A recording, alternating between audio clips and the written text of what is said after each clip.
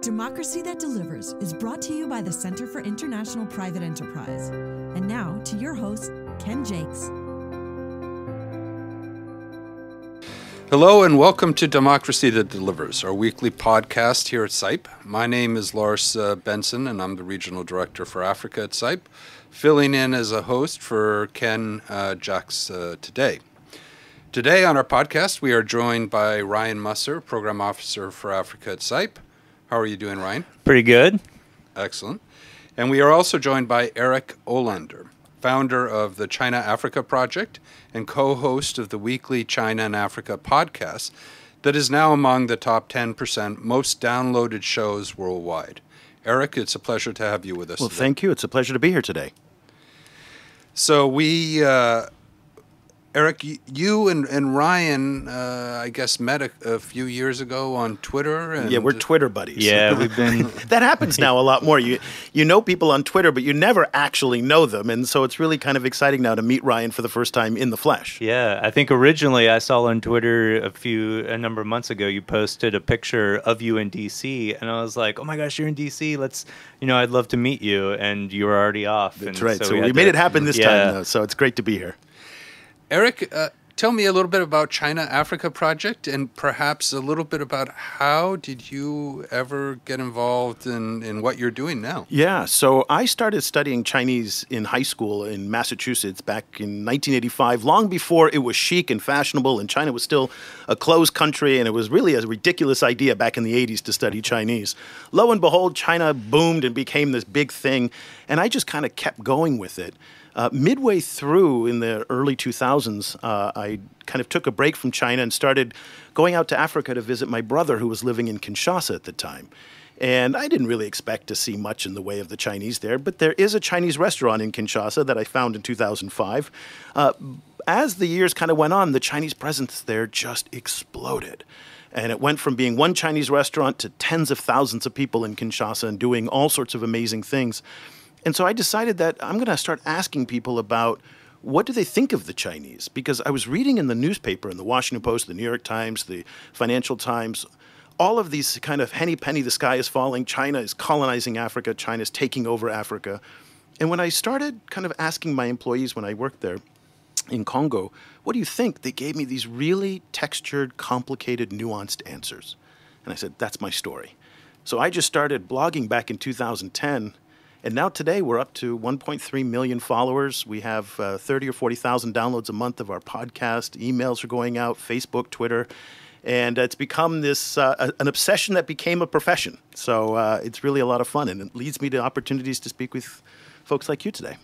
Fantastic. I was just in Africa, and I have to say that in the last year, it's probably the first time that I've actually started to see, when I've gone out to the various restaurants in different countries, a lot more, I would say, karaoke or actually African singers singing in Chinese than I've ever experienced in the last 10 years. Chinese soft power on display right there.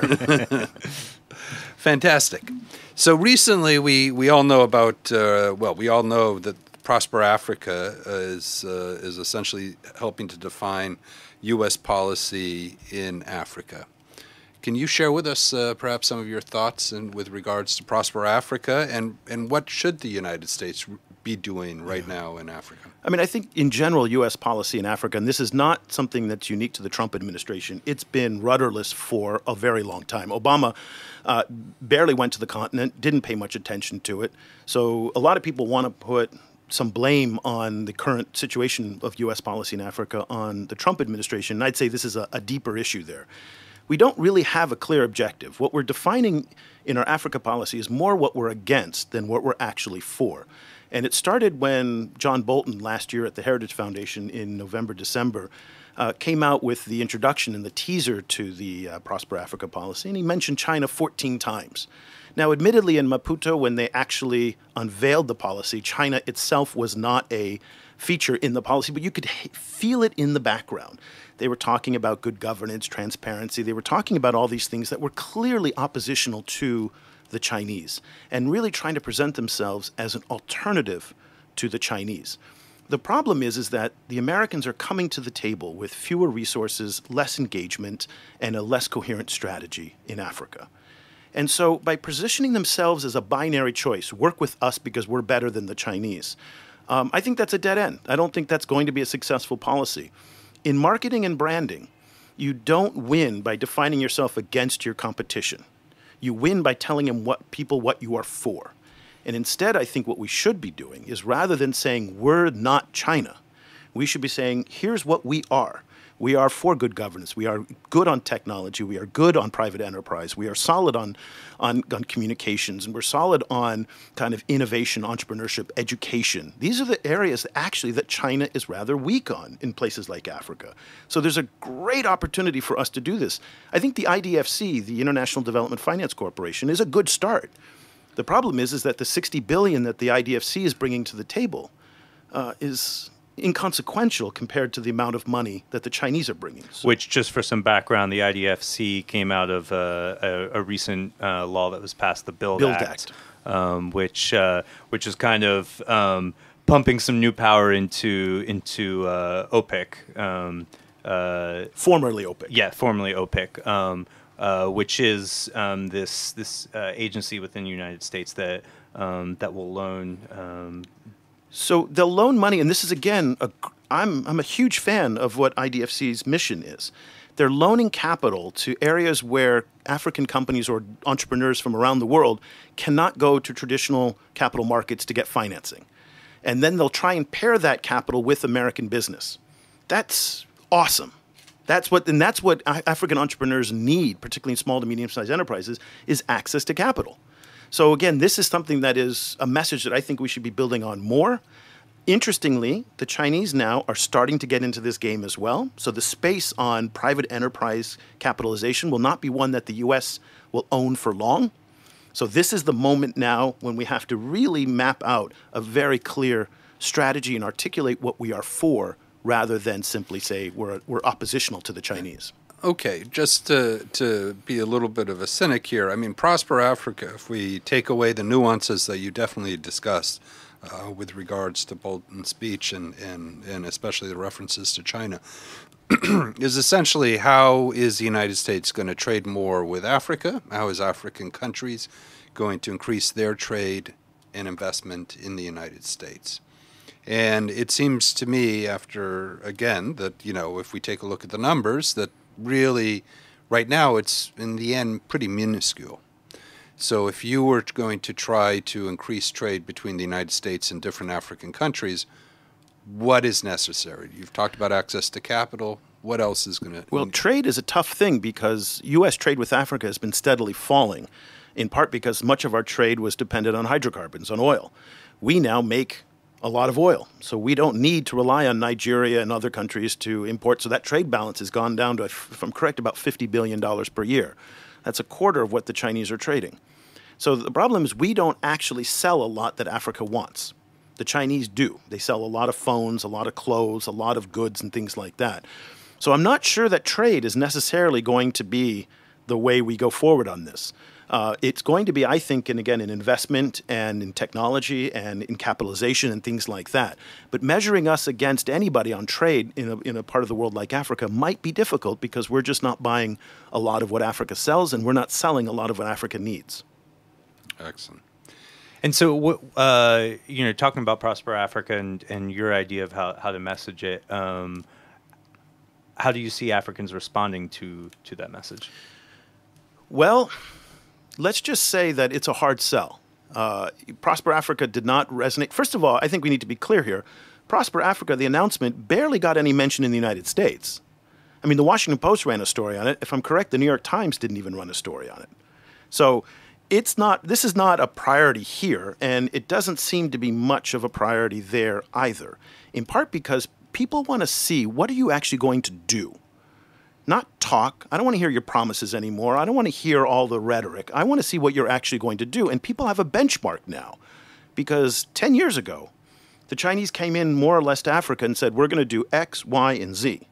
And now they can see roads, hospitals, airports. They can see new aviation towers. They can see tens of thousands of students going over to Beijing and Shanghai on scholarships. They can see it. So Power Africa, which was an Obama administration initiative, a $7 billion didn't really pan out. So the American track record on these things and credibility is not particularly strong. And measured against what the Chinese are doing and the scale of what the Chinese are doing, I think a lot of people are skeptical about the American rhetoric. So we have to follow up very quickly with action. So these deal teams that is part of the Prosper Africa, which is supposed to unify the American administration, the U.S. government, so it's easier for deals to get through, for regulatory approval, for all access to capital, all those things. Let's see that happen. But if we show up next year at this time and nothing really has happened, and it was not off to a good start, by the way, that no cabinet level secretary, much less the president himself, did not go to Mozambique to announce Prosper Africa. That was noticed. The numbers of African heads of state reduced when they found out a cabinet secretary wasn't coming. And the fact is that every single year, the Chinese foreign minister begins his overseas travels in Africa. Showing up is really, really important. So we want to see more cabinet secretaries go to Africa. We want to see engagement from the president, which I think is highly unlikely. We want to see the deal teams actually work. We want to see businesses start to rise, IDFC loans start to materialize. We want to see access into the American market increase. We want to see a reduction of the hostility to African governments, like what we saw with Rwanda last year and stripping their AGOA trade privileges because of not accepting used clothing. That's considered hostile. So all of these different things have to happen in the next year. And I predict that if it doesn't happen in the next year, the U.S. credibility will face a long-term problem in Africa. And in this context, there's also a new development, which just in the past few days, from when we're discussing today, in Niamey, they transitioned into the implementation phase of the Africa Free Trade Agreement. And so, how do you see that affecting both U.S. engagement in the continent as well as Chinese? Well, the Chinese government has come out very clearly in support of the AFCTA, so the African Continental Free Trade Agreement. The European Union has come out in support of it. We have not seen a robust endorsement of it from the administration. This is somewhat antithetical to the current administration policy on trade, which is a more restrictive type of trade. The United States currently has more tariff barriers than any other major country in the world. So it's not surprising to me that the current administration is not embracing the free trade agreement. I think that is counter to what other major governments are doing on the continent, and I think it's not in the spirit. So the question is, do African governments look to the United States as a partner, as we have positioned ourselves in the past? And right now, it's not evident that that is the case. It's still early. I mean, Prosper Africa, there was a lot of enthusiasm, certainly within parts of the State Department on this. But again, if they follow through in this and somehow tie up the free trade agreement with AGOA, that has some interesting things. So you can move a good from one part of the continent to be exported into the United States. There is some potential there. And us to facilitate and support free trade as well. Excellent. So you've talked a little bit about what China is doing well in Africa. And so maybe you could just give us a quick recap on what China is currently doing really well in Africa, and then what should they be doing better? Yeah. So China, again, we can devote the rest of this podcast to everything China's doing great, and everything that I'll tell you will 100% be true. It'll be a very boring podcast, so I will spare you that. Conversely, we can also spend the rest of the podcast talking about everything that China's doing poorly in Africa. That, too, would 100% be true. So it's really both and. And so this is what makes this topic so fascinating and contradictory and very confusing for people to follow. So on the plus side, China is bringing resources and attention to the table. They are saying that Africa is important to them. They're saying it from the presidential level down. They've been consistent about this for more than a decade, since the first Forum on China-Africa Cooperation Summit, so 15 years ago, and they've been committed to it. And that is really, really important. So trust is being built. They say, they deliver. Those are two very important things. We're up to now, the last financial package was $60 billion. The one prior to that was $60 billion. These are $60 billion over 3 years. And now, not all of that is being spent, and not all of that is necessarily being used to benefit Africa. A lot of it's being used for trade support for Chinese companies as well. So something very important to remember. But that being said, people see words and actions in alignment. So I think they deserve a lot of credit on that. The weakness, and this is a very serious concern, is this question of transparency and the volume of debt and loans. And the fact that the Chinese are not as sympathetic to the concerns that citizens have in African countries about the debt levels, to me, is a really big problem. So Wang Yi, the Chinese foreign minister, was in Ethiopia at the start of the year, and they asked him, they said, what about the debt? And he brushed it off, and he said, the debt was not created by China, we did not invent it, and it's not our problem. And I think that was a really big missed opportunity on his part, to say that we as a developing country, we too took on a lot of debt. We understand what you're going for, and we will be your partner as well. Again, this question of partnership. They're not doing that. Now, I don't believe in the debt trap diplomacy narrative that's promoted by the United States simply because we don't have evidence to support that theory. I do believe that the Chinese will use the debt for influence, and we're starting to see that. So that sense of loss of sovereignty on the part of an African country is very disempowering.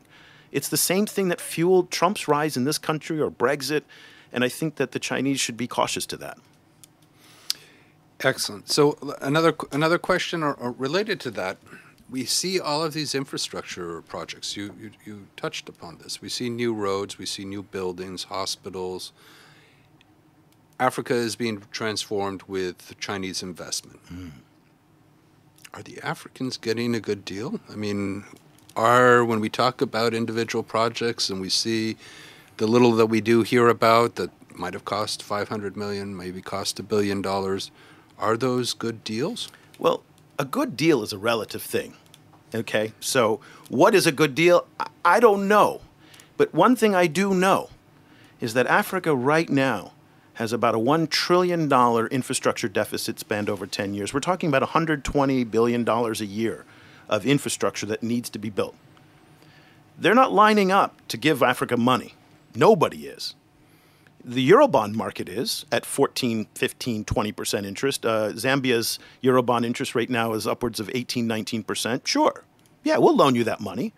But concessional loans are not coming from the U.S. and they're not coming from Europe and nowhere else on this level.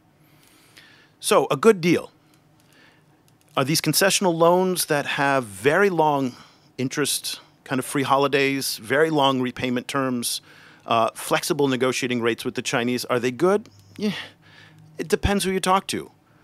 A lot of people say these guys are taking on way too much debt, like in Kenya, and it's just not sustainable. So I think from the point of view of an African policymaker, they're staring down the barrel of a demographic gun. That in the next 30 years, Africa is going to add 300 million people. And if they can't industrialize now, by the time those 300 million people land, it will be too late. So this is a gamble now to borrow everything you can, grab the money while you can, build the roads, build the manufacturing, build the infrastructure to do cross-border trading. I mean, the African Free Trade Agreement means nothing if you can't move a good from one country to another country, and that requires infrastructure. So the U.S. and the Europeans and the Japanese are very quick to criticize, but no one has come up with an alternative. So one point that I brought up is Western critics of the standard gauge railway in Kenya say it's not making money.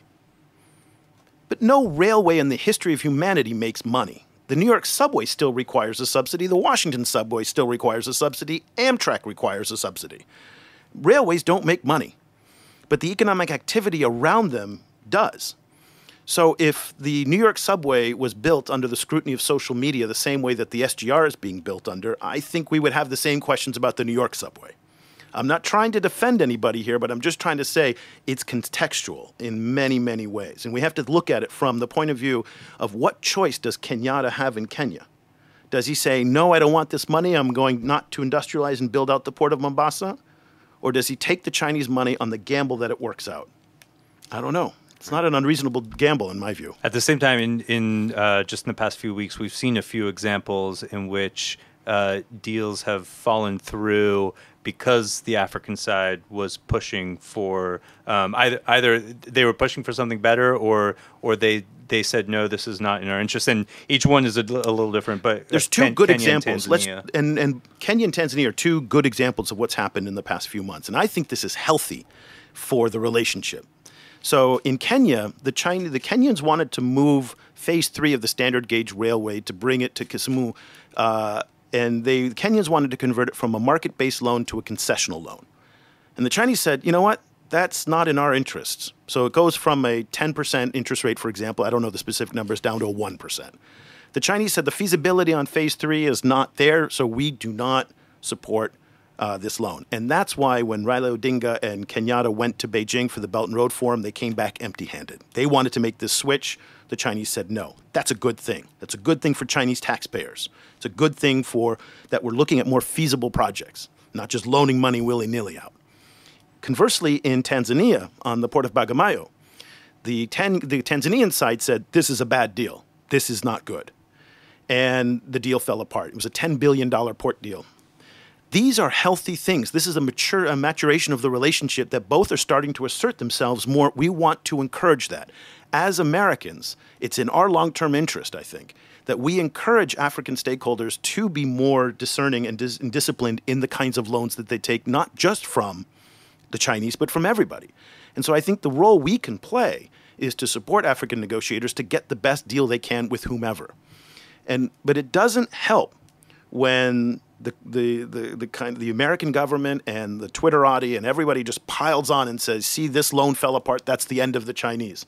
This is not going to be a binary choice between the U.S. and China. African stakeholders are going to go with where they think the best loan is, and we want to encourage them to be more discerning in these loans. And I think this is healthy. I'm very happy about that. Yeah, and there's a third example that's a little bit different issues, but you also have the Lamu coal plant in Kenya. That's a funny one. Yeah, that's a really funny one. I mean, So a Kenyan tribunal came out a couple weeks ago and said that this $1.2 billion loan from the International Commercial Bank of China, and it was a $2 billion coal plant, coal-fired, did not meet environmental standards. And so they kind of shut it down. They told Amu Power Company to go back and to do another environmental assessment. What was interesting was the way that the United States and China reacted to this decision. So China was financing, again, about $1 billion of this plant. And this was something that China kind of did at the request of the Kenyan government. China was not imposing itself on the Kenyans to build this coal plant. The Kenyans said they wanted to build this coal plant. The Chinese said they would provide financing for it. The reaction from the U.S. ambassador and the Chinese ambassador was absolutely fascinating. And we're seeing, again, this is another kind of piece on the chessboard where the U.S.-China rivalry is playing itself out. The Chinese ambassador met with all of the non-governmental actors who sued the Kenyan government to block this, took a picture, posted it on Twitter. It was fascinating. Here he is, holding Wu Peng, the Chinese ambassador, surrounded by NGO activists. Something we don't normally see. We don't normally see. And Wu Peng, by the way, is an ambassador to watch. He's an interesting guy. He speaks fluent Swahili. The American ambassador, what he said in turn was, this was a bad decision, coal is a great energy, and he followed the Trump line. I don't know where you stand on that, but it's showing an evolution, at least on the Chinese side, and it's showing an evolution on the American side about where we stand and what our priorities are. And at the end of the day, we're for coal. That's what the administration is saying, and they're executing that across the board. And the Lamu plant, I think, is evidence of that. So go back through the ambassador's tweet history, and you'll see his quote. Yeah, I've seen it. Boy, that was fascinating. So SIPE works primarily with private sector actors, and these are representative chambers and associations. And so one of the myths or criticisms out there is that the local private sector really isn't benefiting from all of this Chinese investment. There are Chinese firms that are coming in primarily to do the major work. They're benefiting from these loans, and we don't see the economic impact occurring really or benefiting local businesses. Can you speak to that a little bit? Yeah, I think I understand why people feel that way. I'm not so sure that it's 100% correct. in part because when you're building roads in communities, you're building infrastructure that businesses obviously use to get, products to and from your market. Your customers are able to travel to you. All different wonderful things happen with a road. And that is something really, really important when you see the numbers of kilometers of rail lines and roads that have been built by the Chinese in Africa. It is impressive. Now, the quality on those roads does vary. So you will hear complaints that sometimes the roads start to break down pretty quickly. There is not a consistent quality, and that oftentimes is defined by the host government in terms of the amount of money that's spent into it. There's a lot of factors that go into that. But it's very difficult to talk about the Chinese, and I'm putting my air quotes up right now, the same way that it's difficult to talk about Africans. Africans are 54 countries, hundreds of languages, hundreds of dialects, different ethnicities, religions, all of that. The Chinese are equally diverse. So when we talk about the Chinese in terms of the governmental level, maybe it's not trickling down on the private sector. When we talk about Chinese engagement in the private sector, there is some very interesting research that's coming out. The Chinese are unlike any other foreign player who's been in Africa, because originally they came in as a supplier. They would send in raw kind of materials, or they would send in clothes or whatnot. Now they're turning into both a supplier and a competitor. So the Chinese entity will supply the local Ghanaian market with clothes, but then he'll turn around and also start selling clothes himself and compete against him. Now, for the supplier and the producer, that's a really tough thing because the China price is forcing down profits. But for the consumer, it's fantastic.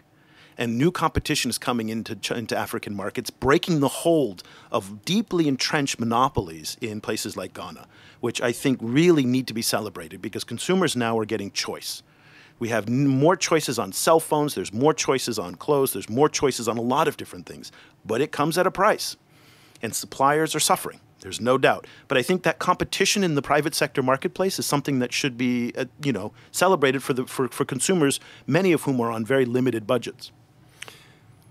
And one of the other criticism is that this Chinese investment is essentially fueling corruption and bad governance across Africa. Yeah, that one, I think that's a very fair assessment. I mean, because we don't have the transparency, because of the opaqueness of these deals, we don't know what's happening. I mean, one rumor from many years ago was that the bribe paid for the Sycamines deal in Democratic Republic of Congo, this big mining deal, was $350 million that went into Joseph Kabila's pocket. That was reported by Africa Confidential then. The scale of the corruption, we don't know. We just don't know. It's speculative. I think it's fair to say that it happens. It's deep. But we don't know because the African side and the Chinese side are hiding behind this opacity. But it's probably safe to say that it's pretty rampant. I'm from that. I'm interested. We look at we look at some Western some firms from Western countries like the U.S. and the U.K. Who are now being governed in how they do business abroad. With things like the FCPA in the U.S. and the UK Bribery Act in the UK, and these companies when they go abroad are held liable for the way that they do business. But hold on, are they? Do you know how many cases the government brought under the Foreign Corrupt Practices Act last year? I don't know. 11. It's 11. Arguably, though, it is. I mean, that's not enforcement. Well, I mean, you can have it on the books, but if you're not actually going to hold people to account, they catch the dumb and the slow. They got Walmart, okay, because it was just so abusive and abrasive. I'm not sure we should be putting ourselves up on the pedestal of clean government because we're not enforcing FCPA. If we were, I would agree with you. I think that so enforcement has increased over it was dormant for years on the books, right? And though enforcement is not though there's still a lot to go in terms of enforcement, it does seem to have scared U.S. companies because the price of getting caught is huge. It's huge, yeah. And so. It's arguably changed behavior in how U.S. companies are doing business. Maybe not. I'm not saying that U.S. companies are completely clean in everything they do. But there is this sense of we need to be careful. We need to be more vigilant how we're doing business, because if we get caught, there's a huge price. And I've heard you say before in your podcast that China does business according to the laws of the land that they're doing business in. That's right. So the Chinese in Singapore, there's been no problems with corruption in Chinese in Singapore or Japan, or even for the most part here in the United States. We don't hear about Chinese corruption here in the United States. They will adapt themselves to whatever the level of governance is in the country they're operating. So, in your view, what are some steps that could be taken to improve the way that that Chinese business is conducting business in Africa, throughout Africa? I think what we have to do is show that transparency benefits all parties. And that's really the key part of it here, because increasingly public opinion about the Chinese in places like Africa is suffering. And in part because people feel they don't know what's going on. So if the Chinese feel that there's an incentive for them to be more open, to be more transparent, and I can tell you from the conversations that I've had with both non-NGO actors in Beijing and then also government stakeholders themselves, there is an understanding that this is something they want to do. However, the Chinese just don't have any precedent in their political system for that kind of scrutiny. That's number one. Number two, there's not a lot of incentive for the Chinese to be more transparent right now under the current U.S.-China relationship, because you know full well that if there's even the slightest problem in any type of deal that comes up in this transparency movement, that the U.S. administration will be there to slam them for everything that they do. And I don't think that's constructive. I think the United States needs to be encouraging of this transparency movement. But given how the administration has been so aggressive and assertive against the Chinese, I think the Chinese feel very defensive right now about exposing themselves to, civil society type of engagement. So I'm not sure where we go from that right now, but I would think that we need to be encouraging of transparency and really resisting the urge that every time there's a problem, we come down on them pretty hard. Eric, Olander, thank you very, very much for a fascinating conversation. If somebody wanted to follow you or learn more about the work that you're doing, where would they go? They can go to ChinaAfricaProject.com, all one word, and they can follow me on Twitter at eolander, EOLANDER, and there I tweet every day about all the China-Africa stories, and also you can get our podcast there. So we'd love to have you part of our discussion. Fantastic. Thank you very much.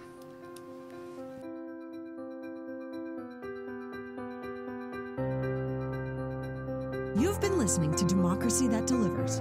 For more information about the Center for International Private Enterprise, please go to our website at cipe.org. That's CIPE.org. Thanks for listening.